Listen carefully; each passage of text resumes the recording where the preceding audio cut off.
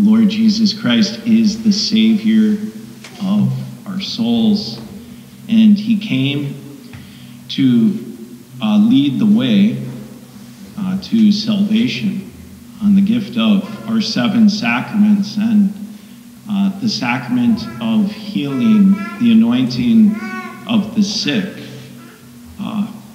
Wonderful sacrament when the danger of death, the concern of death because of the fragility of age, health conditions, complications. It's a sacrament to really help us bear the burden of our sickness, our suffering, to be prepared to go from this life to the next. So immediately after Mass, we'll just change into purple stole. For those who wish to participate in the ritual, the anointing of the sick, it's about a 15-minute ritual.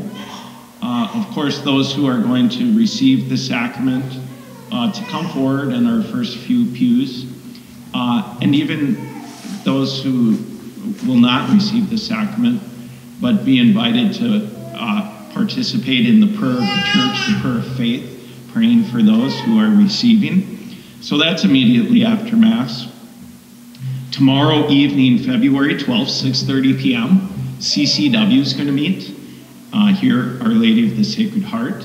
Following that, I think there may be some ongoing discussion of parish outreach, Healing, Hope, and Joy parish outreach team for Our Lady of the Sacred Heart.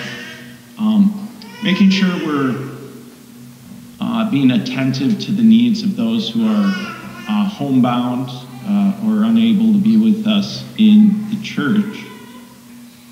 And then Wednesday, it's Ash Wednesday. We begin Lent, February 14th. The service with Ashes Mass is here at 8 a.m. So Wednesday, 8 a.m. Mass here at Our Lady of the Sacred Heart. That's particular for special Ash Wednesday. There's also a noon service at St. Joseph's with Ashes and 6:30 p.m. Mass at St. Joseph's. And then Friday, we're going to begin Stations of the Cross here, 6 p.m. Stations of the Cross here at Our Lady of the Sacred Heart on Friday. The Lord be with you. May Almighty God bless you, the Father and the Son and the Holy Spirit. Go and denounce the gospel of the Lord.